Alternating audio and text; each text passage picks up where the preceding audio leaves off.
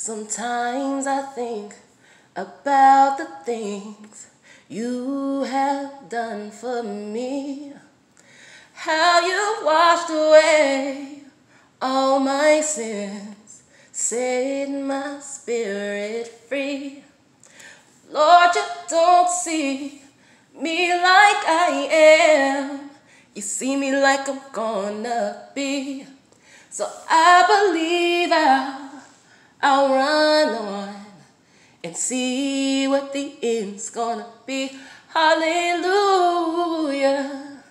I'm too close to the mirror to see what you see.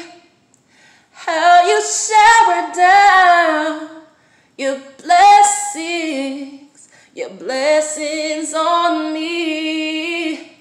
Not anything I've done, Lord, as far as I can see. I'm too close to the mirror to see what you see in me. Have you guys had those moments where you look back and you see exactly how far God's brought you? And you know you're not the perfect person. You know you're not the best person. You know you done slipped up. Matter of fact, you probably slipped up about 3 minutes ago. But God still loved you enough to bring you from point A to point B. And that's just the mercy and the glory of Him.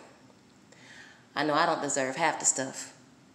I don't deserve 99.9% of the stuff that God has given me, God has blessed me with, and not even just the material things. Sometimes the mental awareness that He's given me.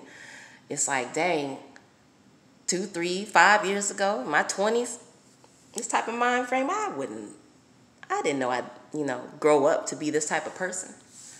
I didn't know that God would love me enough to have me reflect and to have me grow the way He's been having me growing.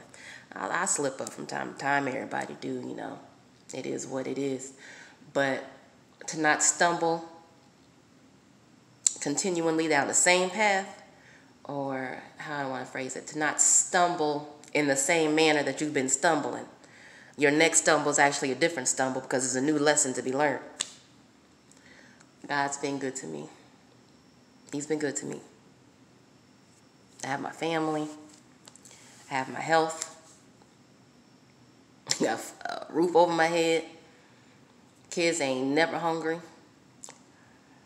Lights, water, bills ain't never been shut off. Always, always. God's always made a way. And it's amazing. It's amazing. He's amazing. I just wanted to praise Him a little bit. You guys take care.